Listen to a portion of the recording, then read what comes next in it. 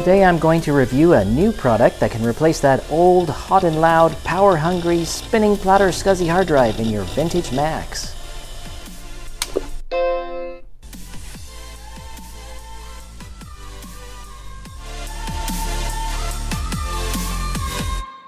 The product I'm reviewing today is MacSD from YMK Devices. YMK very kindly shipped me this free sample of the product and confirmed I do not need to return it back to them. Because I received it with the expectation of a review, I complied with YouTube's disclosure policies by checking the box that pertains to paid product placement. However, I was not compensated in any other way.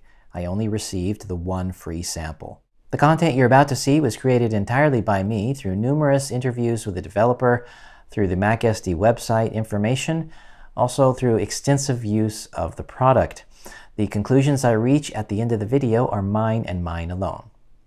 Now here's another disclosure. Until now, I've never used a product like this. No, seriously. I just haven't had a strong incentive to buy one because I have a lot of spinning platter hard drives that still work fine.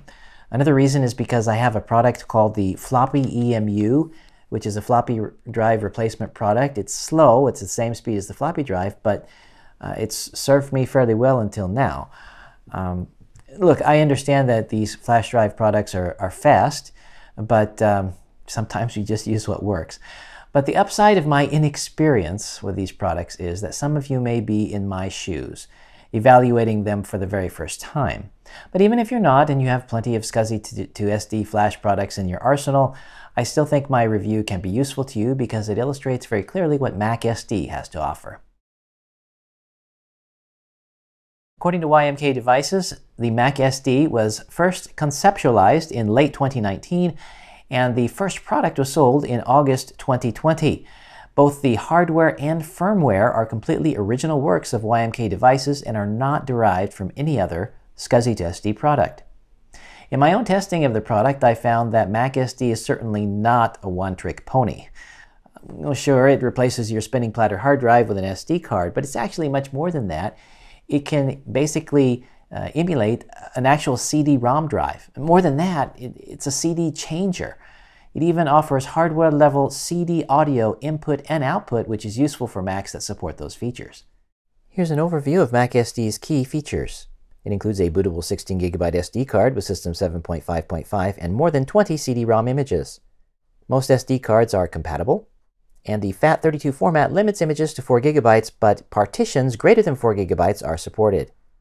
You're able to mount many VMAC and floppy EMU.dsk images as composites, a feature unique to MacSD.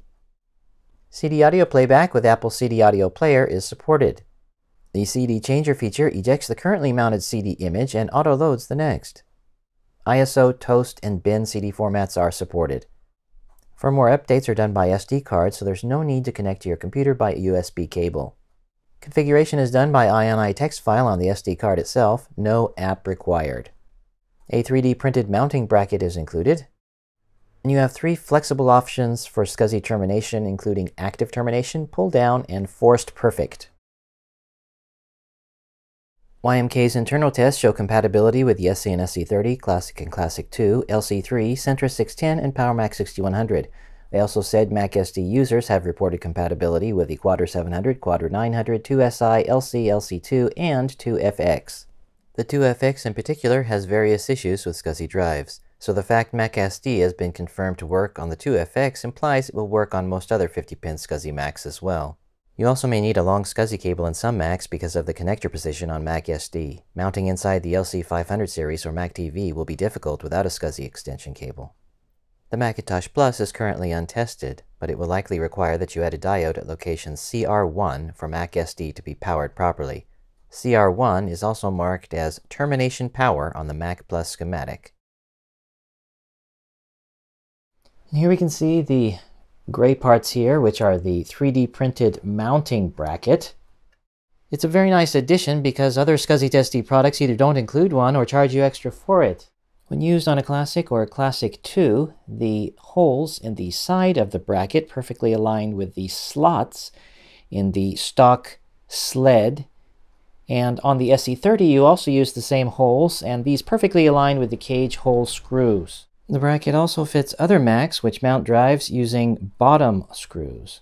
Now here's MacSD sitting on the SC30 bracket, and you have some decisions to make on which orientation to mount it because of the ribbon cable. As we can see here, the notch that goes into the motherboard is coming out this way. And so if you plug it in that way, then that means if you have a short cable, the notch would also plug in this way, and you should put it in this orientation. If you have a long cable like mine, which has more than one connector on it, you'll have more leeway, but still putting it in this orientation seems reasonable. However, you've got to keep in mind your cable is going to cover up the terminator and also the expansion area.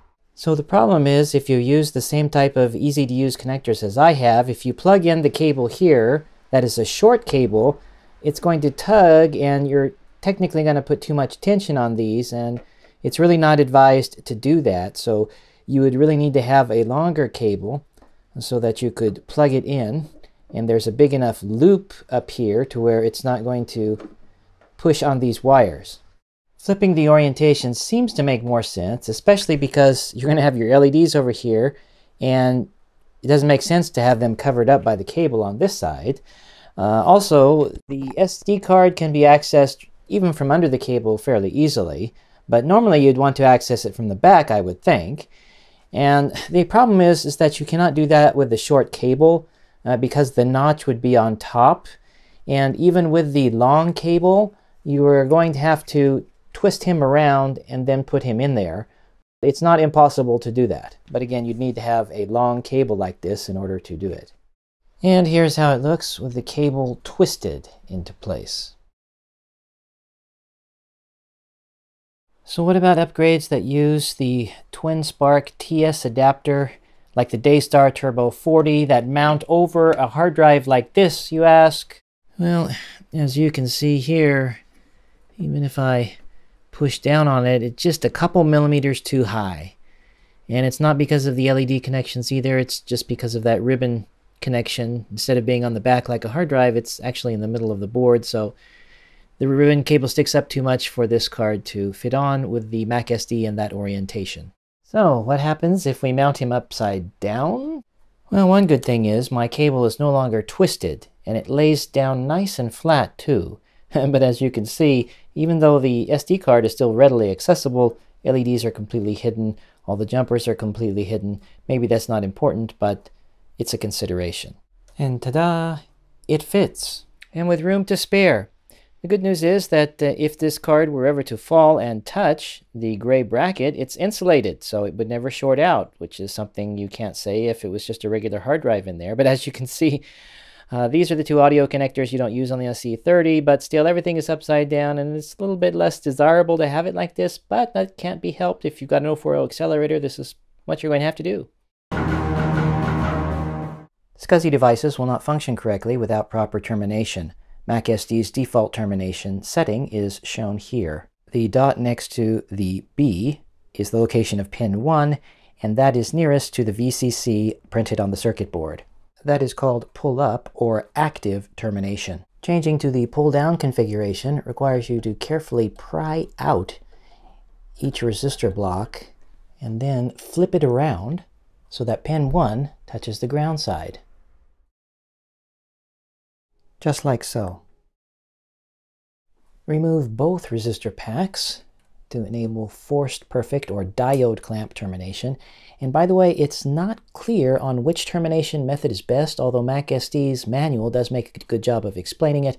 When in doubt, remove both of the resistor packs like this and use forced perfect termination.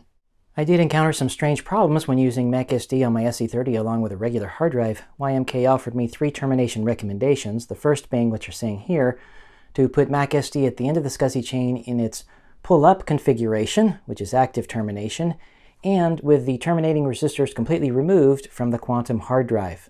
The second best option, I was told, is to remove these 330 ohm resistors and to put them, in the correct orientation of course, into the Quantum hard drive. I was then advised that the third best option is to put MacSD's resistors into the pull-down configuration and then to put the Quantum hard drive's 110 ohm resistor packs back, and that would allow the MacSD to be placed anywhere in the SCSI chain and not just at the end of the chain. I was then advised that if there is an external hard disk with its own active termination enabled, connected to the same Mac which has the Quantum drive and the MacSD installed, it would be best to put MacSD in either forced perfect or pull down configurations to reduce the load on all SCSI devices. If you still have trouble, note that boot problems on the SC30 can often be resolved by merely changing the SCSI IDs. Here's another useful tip. You can boot directly from a specific ID by holding down Shift, Option, Apple, Delete, and then the number of the SCSI ID you want to boot from. And of course, you can also use the Startup Disk Control Panel or System Picker to choose your startup drive as well. The entire purpose of having MacSD or any drive on your computer is to store and retrieve your data. Data is stored on the MacSD in the form of an image of a hard disk, floppy disk, or CD-ROM. But not all images are the same though, and that can be confusing when an image doesn't work for some reason. Not everyone agrees, but I like two of the image naming terms used at savagetailor.com, which describes drive images and volume images. Drive images are an exact copy of a hard drive or CD.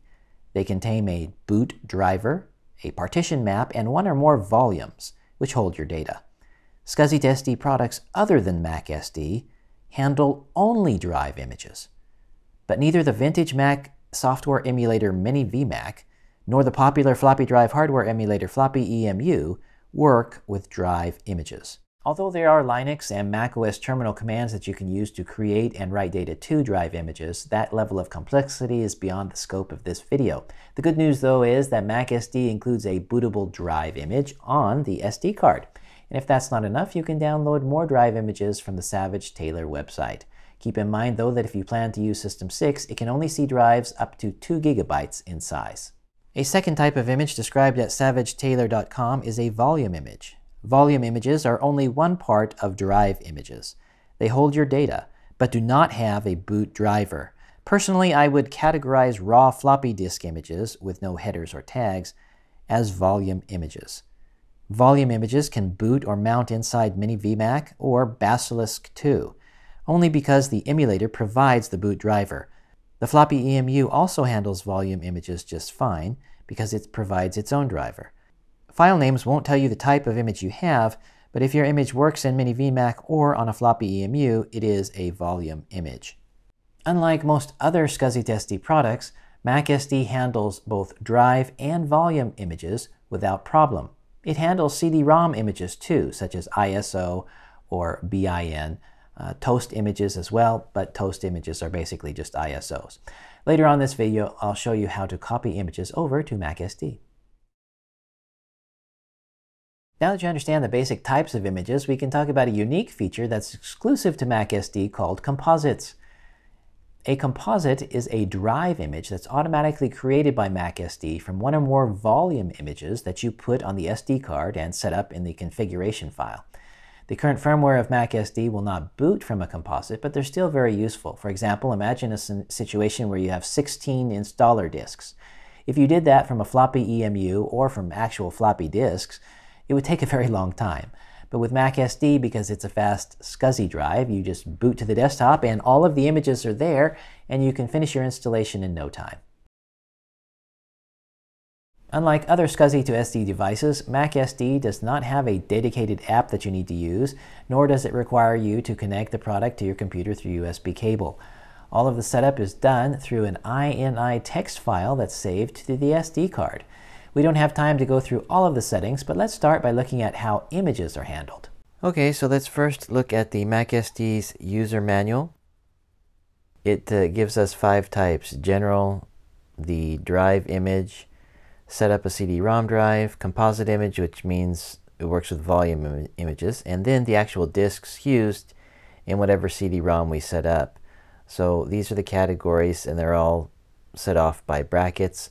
So if we look at the actual INI file, at the very top we've got some notes, made notes by use of semicolon, You can see they're colored in purple here. Headings like General, the CD-ROM drive itself, and then we've got a drive image, and then down below we have the individual disks that work in that CD-ROM drive. And so this is really the whole default INI file that comes shipped on the 16 gigabyte card that you get with MacSD. So looking at the drives, again, this is just the CD-ROM drive. It's emulating an Apple CD-ROM, and we see it's starting with disk number 18 going through 100, and then it's got the first CD-ROM that we're going to see. But the boot drive is not a CD-ROM. That is going to be your drive image, and that is named OS755 500MB.dsk on the 16 gigabyte card. It's very important that this file name matches what's on the 16 gigabyte card. For example, if you rename it with an A at the end on the actual card itself, you're going to have to come into the INI and rename it. If it's a little bit different, it's not going to work.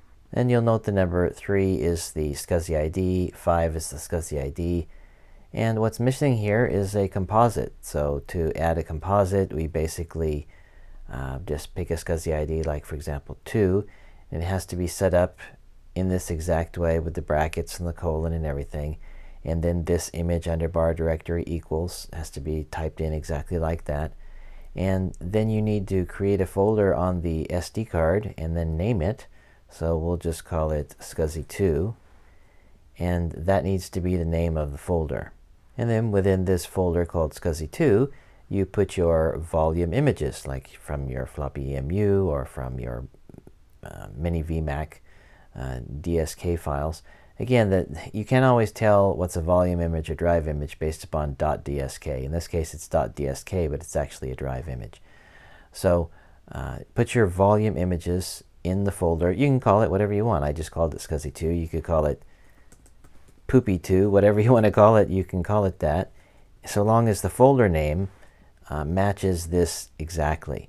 And then put all of your volume images, could be floppy disk images or what have you, put them all in that SCSI2 folder, and that is going to be your composite disk that MacSD will automatically convert into a drive image and then mount all of the individual disk images that you have in that folder. But keep in mind that you cannot use the same number SCSI ID more than once.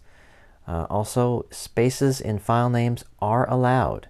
So even though you see underbars here, you could actually, if the actual file name on your SD card is Apple space legacy space recovery, then yes, you could leave spaces in the file name. That is allowed.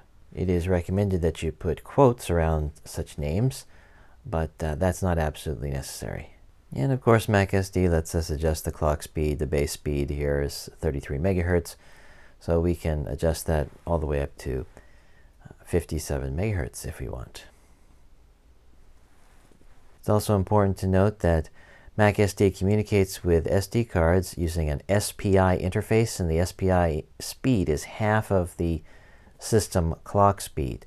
In some cases, there could be SD cards that are too slow to work at this higher overclocked 57 megahertz, but so far the developer and myself have not come across any cards that are like that, but that is the one caveat to overclocking. It could be that there maybe is a SD card that you have in your collection that just won't work, so you'll have to use the lower default 33 megahertz speed instead. And then going back to the manual again, it says in the general section, attributes here, the LED intensity can be individually set for the internal or onboard LEDs as well as your external LEDs, assuming you add an RGB LED or something like that to the expansion header pins. You would just go back to your INI file and then adjust your intensity. Say if you want it to be 90%, then the internal LED intensity will be that, and then you can set your external intensity to be 100 if you want. And the manual says that the default values are 50. So that's just a basic overview of the INI file. For more information, just be sure to read through the MacSD manual. When you boot your vintage Mac with MacSD, you of course can copy files to it, read files, create files, all you like, and you don't have to worry that files on the SD card are going to be fragmented. However, when you take out the SD card and then put that in a modern computer and start deleting files and adding files, that's when the files can become fragmented. That is due to the FAT32 format on the card itself, and it can even happen to a floppy EMU because it uses the same format. The good news though is that MacSD can automatically re-index those files, and it will even light an LED to show you that procedure is going on.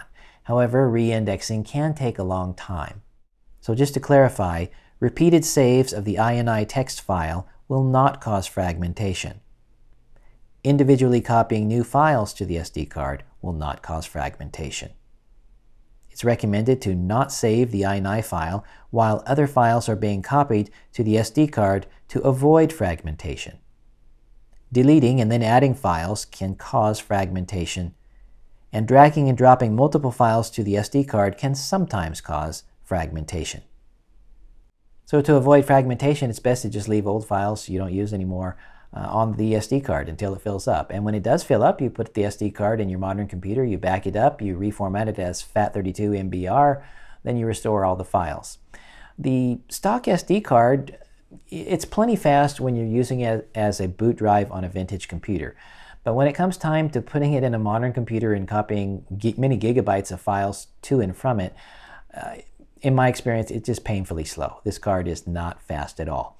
So if you're going to do a lot of copying like that with a modern computer, I would strongly advise getting your own SD card.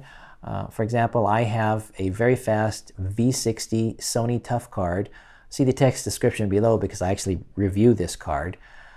You can even get faster cards than this, but it gets pretty expensive when you do that.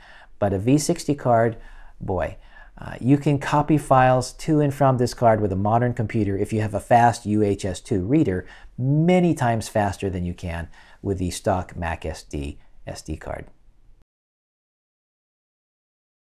Sometimes new firmware will come out which adds features, fixes bugs, and otherwise makes MacSD a better product. As mentioned in the MacSD user manual, you must have an appropriately formatted SD card, and then download the firmware file and copy it to the SD card. Then insert the SD card into MacSD, attach the BL jumper, and finally power on your Mac. When I first started testing MacSD, I thought I was doing everything right, but I just couldn't update the firmware. I continued to get the repeating error LED. YMK then informed me that it's the SD card's format that was the culprit. Not only does it have to be formatted as FAT32 MBR, but you also have to have the partition type set to 0x0C, which is also known as MBR type 12. Most Mac users like me will use Apple's disk utility on a modern Mac to format SD cards. But when you do that, the FAT32 partition type is 0x0B, or MBR part 11, which currently is not allowed for MacSD firmware updates. There are various ways to format the SD card as FAT32 MBR 0x0C, but they're rather complicated and time-consuming, so I'm not going to cover that in this video. By the way, if you're wondering about normal usage, you don't have to worry about this problem. What I'm talking about now only applies to firmware updates, so you can just skip this section if you're just wanting to copy images over and use it normally. The good news though is that YMK, during the course of making this video, very kindly updated the firmware to make it a little bit easier to resolve the problem. The only caveat is that you're going to need to have a 0x0C formatted card in order to apply the 0.10.2 firmware update that makes the situation easier. But if you don't already have a MacSD, then if you buy one new, it will most likely have the most recent firmware version. It's not restricted to 0.10.2. Any firmware that is that version or newer will apply. And the steps that I'm going to show you now are going to be how MacSD will automatically convert your 0x0B format to 0x0C. First, power off. Next, remove the BL jumper. Insert the SD card that you freshly formatted in Disk Utility. with or without the firmware file on it. Power on your Mac. You will see the error LED flash if there are no bootable volumes on it. Don't worry, because MacSD has now converted your SD card format to 0x0C. Power off your Mac. If the new firmware file is already on your SD card, then just install the BL jumper. Then power on your Mac. And this writes firmware to the MacSD. Also note that you are allowed to write the same firmware version as the firmware version that's already in there. And when the SD lamp stops flashing, and you see the SCSI lamp flash slowly, that means the firmware update is done. Note that if you insert a 0x0B formatted SD card with the BL jumper in place and then power on, MacSD will not convert the format to 0x0C. You must have the BL jumper removed, then power on to allow MacSD to fix the SD card's format, then power off and put the BL jumper back on, then power on again to write firmware to the MacSD. The MacSD expansion port allows you to add your own single color or common cathode RGB LED to more conveniently see what's going on with the MacSD. RGB LEDs are great because they give you the equivalent of 3 LEDs on the MacSD. I purchased this pack of common cathode RGB LEDs and a pack of these wires on Amazon to make this. As we can see, I have the LED with its wires already attached, a little heat shrink around them, and I even have it in the mounting bracket here. You can see this round black part. This is part of the original plastic that came with the stock LED. I'm not going to go into this video on how to properly install it, but suffice it to say, if you don't have this, or if you've lost it, you can still secure the LED into this bracket with some hot glue. You can also see that I have the 4 wires connected. What I did is, I'm not going to show it in this video, but basically I took a resistor.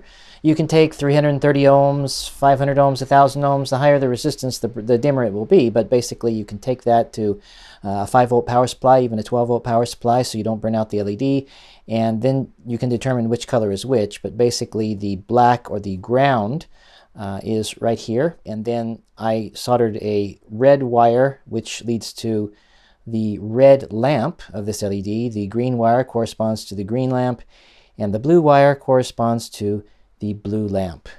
Now we can connect our LED wires on the expansion port. I want to connect the red LED to be error, and that is 1, 2, 3, 4, 5, 6 over. And then I want to make my blue LED to indicate fragmentation, and that is going to be 1 to the left of red. So we've got error and then fragmentation, and then directly behind the blue I'm going to make green to be the SD card access, and then I'm going to connect the ground. And here's what the SD indicator LED looks like. It's set to 90% intensity. And here's what the red error LED looks like. It also is set to 90% intensity. And the blue LED lights when there's fragmentation on the card. If you have a Mac Classic which doesn't have a drive access LED on front, YMK shows how to put the LED and the SD card slot on the back. Their mod even shows how to install a push-button switch for firmware updates, giving you convenient access to the most useful features without ever opening the case. Here is the contents of the 16GB SD card that ships with MacSD. We can see that there's the OS 7.5.5 500 megabyte boot disk here. And we also see that most of these files are ISOs. We also see some toast files. Toast are just same as ISO, .cdr, all of those file name extensions. You can change them and they all work the same. They're just a CD image there.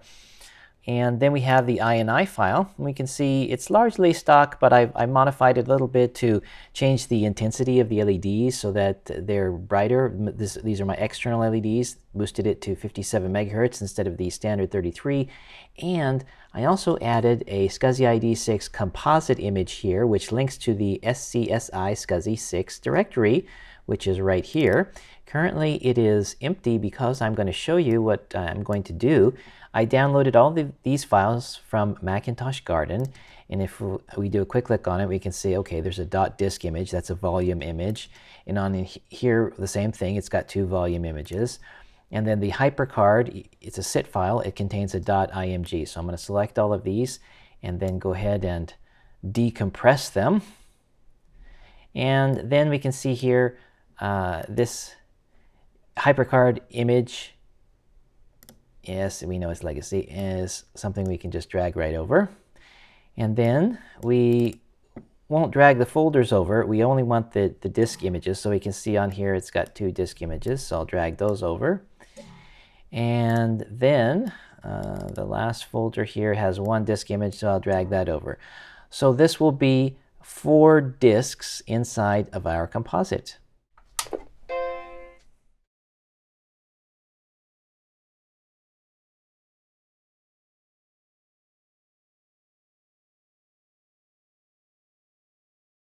Okay, and here we are at the desktop. We can see the primary drive is up here. Then we have the CD changer here. And then we have, well, 3 out of the 4. So we only have the Crystal Quest images and not the HyperCard image. That implies that the HyperCard image has an issue on it that is incompatible with MacSD. But there is a fix for that. All right, here's our problematic file that I downloaded from Macintosh Garden. And I'm going to solve it with Mini VMac, Command O to open here. And we can see that it mounts just fine. Sometimes you'll see a file, a volume image that works in Mini VMac, and you'll think it's going to work on your floppy EMU or MacSD, but in fact it won't. There are technical reasons why. But I'm going to show you how to solve the problem here. Now, if you use disk copy, it won't work. The solution that I found, the easiest solution in my opinion, is to go over to the Mini VMac blanks and download this zip file here. And that's what you see here, all of these blanks. And in Mini VMac, we see that this has about 45 megabytes in the disk, so I want to have something bigger than that. I'm going to choose this. 56 megabytes, I'm going to duplicate it, then I'm going to double click to decompress that, and then I'm going to type HyperCard-241, we'll call it .disk, and then I'm going to mount that here. I'm also going to call it HyperCard-241, and I'm going to open it up and show you that it has 55 megabytes available. So I'm going to select all and copy over.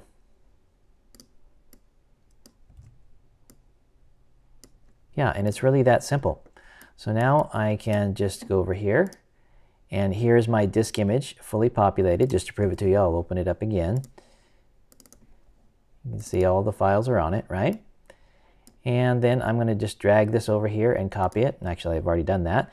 And here it is. And one other test I wanted to do at the same time is on my floppy EMU, I have this HD20 disk, which contains, it's like a couple hundred megabytes in size. It contains System 6. So I want to prove to you that not only will these 3 Crystal Quest images mount again, but this time we're going to be able to mount these as well. And here we are, booted to the desktop once again. We can see that we now have 2 more additions to the family. In addition to the Crystal Quest, we have HyperCard and the System 6.08. And if I double click it, we can see all the files are there. And my System 6.08 is right here as well. And all the files on it. So that is how you create a composite disk. And occasionally there will be an image issue. I actually mentioned this to YMK, and I was told by the engineer who created it that he is working on a possible solution so that you don't have to do the manual labor to fix the disk. Whether that's going to be out by the time I make this video or not, I don't know, but I'll mention that in the comments if something changes, or you can check the MacSD website. But for now, I just want to show you some of the basics. The CD changer. The basic CD is legacy recovery. That's the first one that you will see here. And on that, you will find basically every Mac OS version that you could possibly want to install. And it includes the system updates as well, so you probably saw System 7.5 there, but it also includes the 7.5.5 update. And then for an SE30, if you have a ROM that is non-stock, you could also run 7.6 and even OS 8 as well, so very handy. Now how the CD changer works is this. All you have to do is drag it to the trash, and then when you drag it to the trash, sometimes it takes two, okay, then the next CD is automatically loaded, The Lost Continent.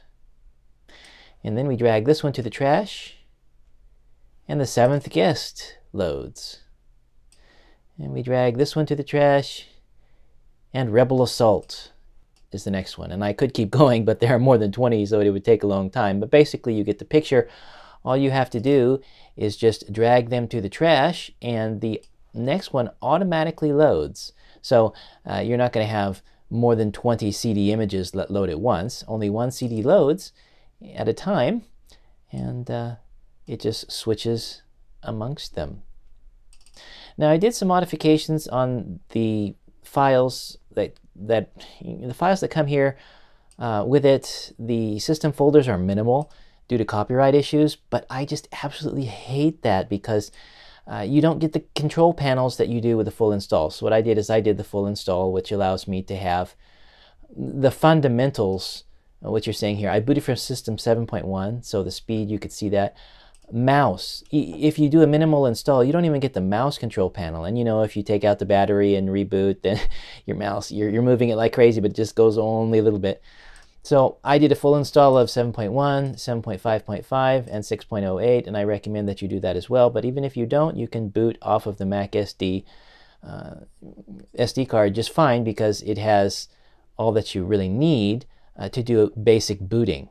And like I said, the very first CD includes all of the installers that you need to install the OS of your choice. And then of course, you've got the System Picker app, which will allow you to choose which system folder to boot from. And so that's the basic operation. Some good news for those of you who have a non-stock ROM, such as a 2SI, 2FX, or Rominator 2. The MacSD is fully compatible. The only caveat is that the minimal System 7.5.5 on the stock 16GB SD card will not boot with a non-stock ROM because the system file does not have the required hack. So you either need to hack the system file, or my recommended approach is to install the full System 7.5.5 and then do the hack, or you can just install System 7.1 or the full install of System 6, which will boot just fine. Alternatively, you can also install 7.6.1 or OS 8.1, and you can see I successfully booted into System 7.6.1, which is not possible with a stock SE30 ROM. This is my performance testing setup. For the base computer, I'll be using a Macintosh SE30, testing 3 different drives. The drive contained inside this external enclosure is an IBM DGHS 4.4GB SCSI drive, which is quite fast. I will then be testing a Quantum LPS 540S, which is just your standard SCSI drive, and then of course the MacSD, but I will not only be using the standard 16GB included SD card, but also a very fast Sony Tough V60 card, which I normally use in my Panasonic GH5 camera, and I will put a link in the text description below because I did a video review of this card. It is quite fast. The SE30 has a 68030 processor running at 16 MHz, and I will of course be testing it in this stock condition, but I've also prepared 2 different accelerators. The first is a Micromac Demo 68030 running at 50 MHz, same processor, just higher clock speed. And to close out the testing, I will be using a Daystar Turbo 40 running at 40 MHz, which will be useful for those of you who would like to get a general idea of how fast MacSD might be in your Quadra 650, Quadra 700, or Quadra 840 AV. Currently I'm booted into System 7.1. All of the control panels and extensions that are relevant to the accelerators will be loaded at the time that I have that accelerator installed. And you can see that the test suite I'm going to use is MacBench, which is really one of the more detailed test benchmarking apps available. Each test takes almost 2 hours. It's really quite extensive, and that's doing the disk testing only. The reason I'm using version 3 is because this is the newest version of MacBench that will run on my SE30, not only for reasons of CPU, but also for screen resolution. This particular SE30 has 32 megabytes of RAM, and I'm using the stock ROM. You can see in the test section, there's a variety of tests you can use, but I'm going to choose all disk tests. And before I start this running, I want to say that MacSD does not use data caching, which means that every read and every write goes directly to the SD card. And that's why the performance of the SD card really matters. Okay, and here are the benchmarks results for MacBench 3. I'm running this in the Basilisk 2 emulator because I want to be able to show you the beautiful colored bars here. By the way, if you hear any road noise while I'm explaining this, I'm sorry, but I just have to get this video out, and doing this at home with all the noisy cars I have no choice, so please bear with me. But basically, we can see I have a reference system I did not run this test. This is the reference system that comes built in with MacBench 3. It's a PowerMac 6160. It's a SCSI drive, but I just don't know if that's really running PowerPC native code or if it's emulated 68K, but nevertheless, that's their base system. That's 100%. And then at the very bottom here, I've got also another stock file, the Quadra 630. I did not run this test. This came with MacBench 3. This has an IDE disk, and from what I understand, it's the first Mac that had IDE, whereas most Macs have SCSI. And so we can see here that all of the tests that I'm showing you here, I'm going to show you the accelerated SE30 in a bit, but right now we have the stock SE30 running my Quantum hard drive, and you can see it's a little bit faster than the PowerPC machine. And then the DGHS is faster still. It's a fast SCSI hard drive. And then we have 4 tests which show the MacSD running at its, 2 of them running at its stock 33 megahertz speed with the stock 16 gigabyte card. And that's actually doing quite well even with the stock card. But then I have my Sony TUF 128 gigabyte V60 card, which really screams. And then we overclock it to 57 megahertz each for the stock card and the Sony card. You can see it's not a substantial increase for my 16 megahertz stock processor, but I'm going to show you the accelerated results in a few moments. The Quadra 630 here is doing quite well. It's 159%, but still, most of the scores with MacSD beat out even that. And then we have the publishing mix down here, which is doing Photoshop, Quark Express on large files. And based upon the way those tests are run, the Power Mac comes out ahead, and then so does the Quadra 630. The DGHS, remember, is just a regular spinning platter hard drive. So the configuration that comes the closest is overclocked with a V60 fast SD card, and it gets roughly 82% of the Power Mac under the heavy-duty testing. And please keep in mind that this is an SE30, so its SCSI is limited in speed. And so you're going to get faster SCSI with the Quadra, faster SCSI with the 6100. If you have a 840AV, if you have a Quadra 700, Quadra 650, you're going to have faster SCSI still. So your bars should be, in theory anyway, higher than these because you have faster SCSI. And by the way, I have all of these tests as individual files put on a disk image that's zip compressed in the text description below.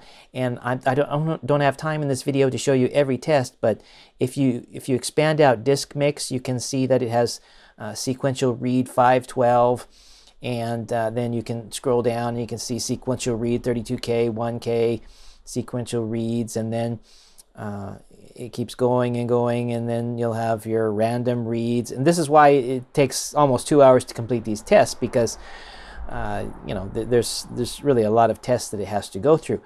But basically, you can download my files and see all those for yourself. And now I'm going to show you the accelerated tests. And here we are with the accelerators. I've got a 50 megahertz Demo 68030 in all of these SE30 tests here. So again, with the Power Mac as the base, and then Quadra 630 rounding it out at the bottom, we can see that it does extremely well. My goodness, almost 4 times faster than the Power Mac 6100 score if we overclock to 57 megahertz and use a fast V60 SD card. I mean, look how much faster the fast SD card is compared to the stock SD card. That's substantial, folks. So with the stock SC30 running at 16 megahertz, the processor's influence isn't really seen, but with a faster processor, boy, it really makes a very serious difference here. And if we look down at the publishing disk mix, we can see that, well, the fastest configuration here, 94%, it's closing in on the same speed as the PowerMac 6100, so that's not bad. So let's look at a Turbo 40, which is the fastest configuration my SC30 can run. And here it is, SC30 with 40 megahertz, 68040, Daystar Turbo 40. I also added a 48 megahertz configuration to this test, so accelerated just above 33. And, well, have a look. The SC30 with its quantum drive matches the Quadra 630. Exactly, 159%. And then we have our baseline base clock speed MacSD 16 gigabyte getting about 3 times of what the 6100 is. But take a look at this, our best configuration with a fast V60 card. We've got 57 megahertz overclock, 443%, so 4.43 times faster than the PowerMac, and of course it blows the Quadra 630 out of the water as well. And then we can see here we're getting 89%, so still, even with this best case configuration, it's still not quite as fast as the other two, but I think that SCSI throughput really has a lot to do with this in this particular test when you have these huge files. So be sure to keep that in mind if you are running a machine that's much faster than an SC30 with faster SCSI. You should be able to see greater performance than this. I also ran benchmarking with SCSI Director Pro because I saw some people online using it. I just did screen captures of that, and you can see that's also in the zip file that I include for you down below, that you can see that. This is with my quantum drive, and you can see the graph for reads and writes. And again, I did this on my SC30, so that's why everything is in black and white. But if we go to the Turbo 40 MacSD 57 megahertz overclock, we can see how it performs there. This, again, is just raw, quick tests. I think it did what's called a butterfly and some other tests we can see up here. But the benchmarks on this particular test don't look quite as impressive, but I'm going to give greater priority to the Mac bench scores because, again, each and every one of those tests took almost 2 hours versus this, which just took a matter of seconds to run. I'm now going to run a series of boot time tests with System 7.1 using MacSD and my 2 regular hard drives. I'm going to overclock the MacSD to 57 megahertz, use the 2 SD cards that I used in my other benchmarks, and I'm going to start the stopwatch when the Welcome to Macintosh screen first appears.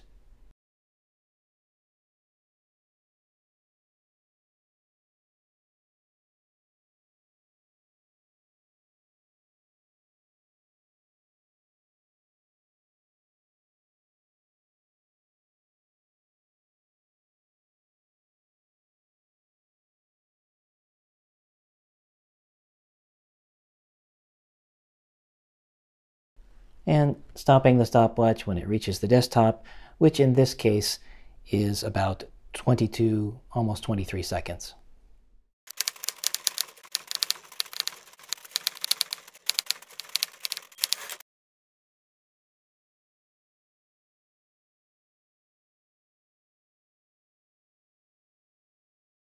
Despite the word Mac being in the product name, YMK told me that they are soon to release support for Windows 98 and Windows XP in their forthcoming 0.11.0 firmware update, which will also include another enhancement that will be a CD eject button.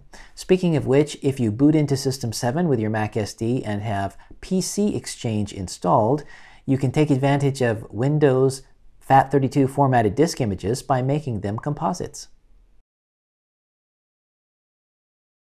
MacSD is sold on Tindy and retails for $119 US. That price includes the 16GB SD card and mounting bracket, and you can choose the shape of the CD audio input and output jacks that you prefer. Shipping is free within the United States and very reasonable outside the US. I also Googled up some prices on other SCSI SD products, including the SCSI SD version 5.2, which sells for $66.75 US. Shipping is extra. That includes a 16GB SD card, but no mounting bracket. Next is the SCSI SD version 6 2021 model, which sells for $117.75 when you add the optional 16GB SD card and optional bracket. Shipping is extra. Then we have SCSI, which is based upon a Raspberry Pi computer. The basic unit costs $30. Shipping is extra, but then you need to buy the Raspberry Pi for an additional $35 and additional shipping, assuming you go for a Raspberry Pi 4 with 2 GB of RAM. And then at the low end of the pricing spectrum, we have Blue SCSI. The UK seller shows 46 British pounds, which is roughly 63 US dollars. That's unassembled. It includes shipping to Australia and Asia. I mention that because I'm based in Asia.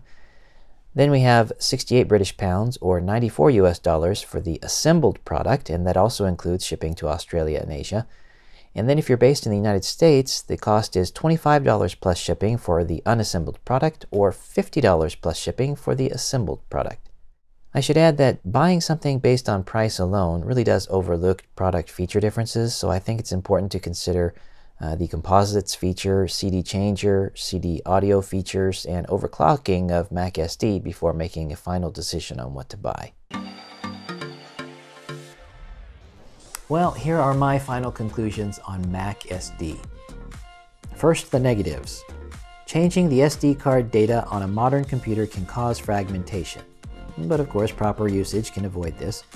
Editing a text file to change settings can be troublesome for people who make typos. Price is at the high end compared to other SCSI SD products.